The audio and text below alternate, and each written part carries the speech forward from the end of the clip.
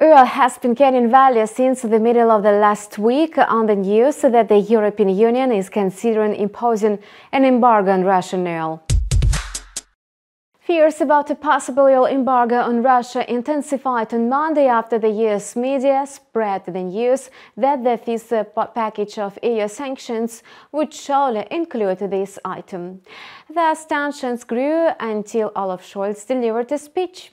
Yesterday, the German chancellor pushed back against calls from its allies for a ban on imports of Russian oil. Otherwise, Europe's economic growth would stall. Following such statements, oil prices even declined slightly. However, the risks are still high. Investors are concerned about excessive pressure from the United States. Just before his trip to Brussels, US President Joe Biden would press for Western unity and tougher Russian sanctions. And this keeps oil prices elevated. At the same time, the quotes are unlikely to extend gains as Europe does not intend to take such a radical step.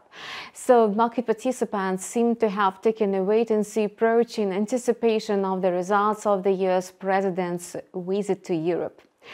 Thus, the bullish run in Brent crude oil futures showed signs of slowing down around the resistance level of 120.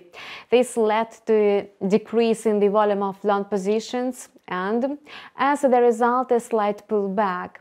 Given that market sentiment is mainly bullish, the recent pullback might have served as a signal for a trend change. Brent crude will most likely resume its uptrend until the price consolidates above the 121 mark on the 4-hour chart. Until then, the quote is expected to continue pulling back. Oddly enough, Olaf Scholz's statement also affected gold prices that dropped to $1,920 per 3 ounce. Europe's refusal to step up its confrontation with Russia reduced risks to both the global economy and security. And this in turn dented the demand for safe haven assets. However, the risks are still high, and the results of Joseph Biden's trip to Europe may change the situation dramatically. This has prompted investors to pull back from riskier assets and opt for safe haven assets again. Thus, gold still has a lot of upside potential, but everything depends solely on political factors. According to the trading chart, gold has been standing still within the $1,917 and $1,950 range for several days in a row. There are no clear signals which attracts attention from both buyers and sellers. In this situation, the best tactic is still trading with a view to breaking through one or another boundary of the channel. Therefore, the volume of long positions will rise if the price consolidates above the $1,950 mark on the 4-hour chart, and in case the price fixes below 1,915 on the 4-hour chart, there will be an increase in the volume of short positions. Speaking of the ruble exchange rate, the situation remains unchanged.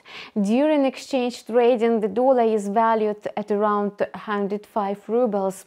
In after-hours trading, the quotes are moving below 100 rubles per dollar.